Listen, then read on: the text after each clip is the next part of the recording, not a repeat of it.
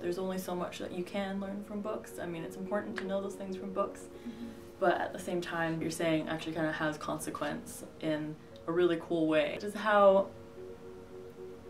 insignificant but in a freeing way that you are, because you're digging up stuff and it's not like this individual knew that they would ever be, you know, taken out of the ground. It makes you think about mortality a lot and how it's all a bigger picture and all that sort of stuff. It just really gets you thinking, honestly.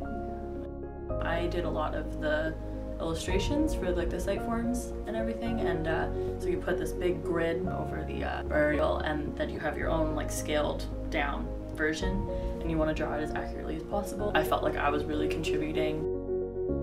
It puts a lot of pressure on you almost, because you want to make sure you're telling that story in the most genuine way that you can, and you don't want to misrepresent people of the past because they had their whole, you know, their own lives.